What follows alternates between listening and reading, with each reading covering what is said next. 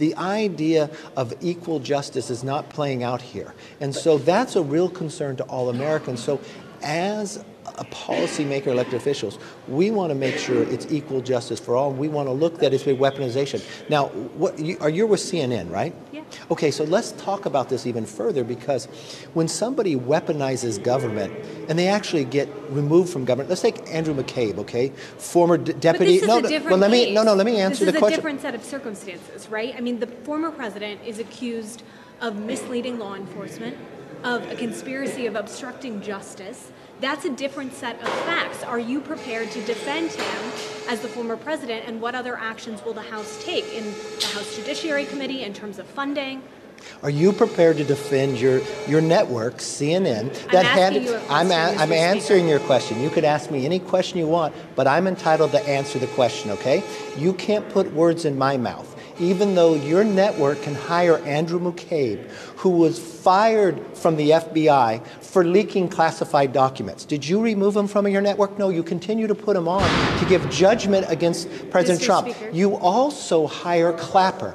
Clapper has come out publicly. Mr. Speaker, and what steps is the House going to take in terms of, is there any effort to defund the FBI, any effort to defund the Department of Justice after what you've seen over the last several days? So your network hires Clapper, who literally lied to the American public, one of 51 other individuals that had briefings and used it politically to tell the American public that a laptop was Russia collusion, even though it had all this information about the Biden administration. Are you prepared to get rid of those people from your network? Because my concern as a policymaker is that when you weaponize government and now you're weaponizing networks, that is wrong. So we will take all of our power to make sure that the legal system in America gets the blinders back on and people are treated fairly.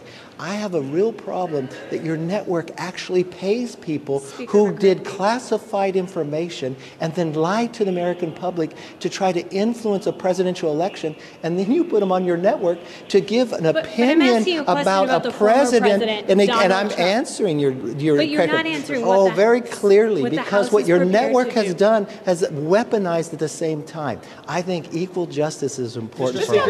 Yes.